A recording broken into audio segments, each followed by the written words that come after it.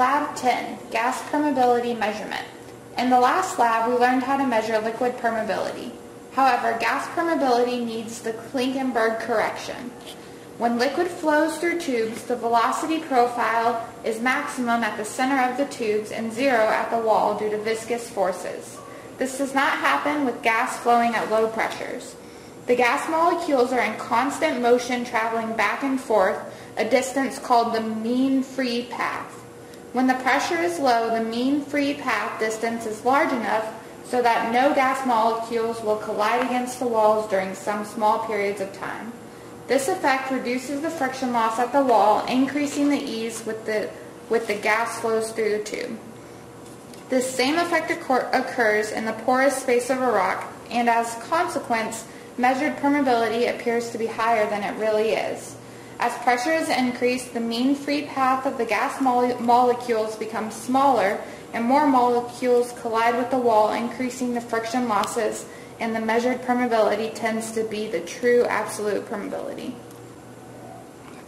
The objective of today's lab is to measure the permeability of rock samples using a gas permeameter and to apply the Klinkenberg effect corrections to obtain the absolute permeability.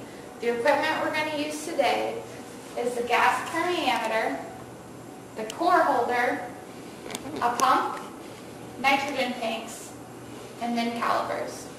The first thing that we're going to do is take our sample out of the oven after the water has been vaporized at 100 degrees Celsius. The second thing we're going to do is turn on the power for each of the instruments. On the computer, we're going to open WinPerm, and then we're also going to open Rosemount. In both the lower and the upper Rosemount screens, we want to click Get, and then Monitor Pressure, and then Get and Monitor Pressure. After we do that, we'll measure the dimensions of each core using the calipers, and remember to take the 3 readings of the length and the diameter respectively and average them. Now we're going to place the sample in the core holder and assemble the connections, which has already been done for us. We'll also place the effective confining pressure at 400 psi. Then we'll go back onto the computer, click on WinPerm, then File, then New, and input your file name. Then we want to change the temperature to Fahrenheit, the units to inches, and the depth units to feet, and then we'll click OK.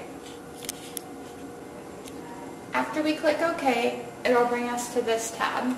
We want to insert our sample ID, the length of our core, the diameter of our core, the bar pressure, the temperature, the number of pressure measurements, the confining pressure, and then we want to choose Klinkenberg in this drop-down menu, and then finally click Measure Permeability. Now we're going to open the gas tank and adjust the pressure using the adjustment knob to the desired test pressure on the gauge.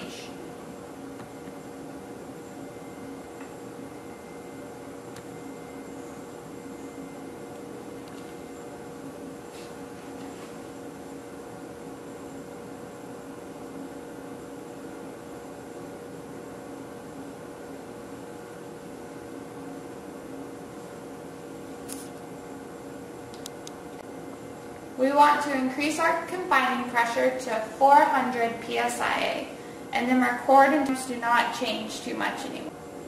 Now that we're done, we want to print screen and save the figure.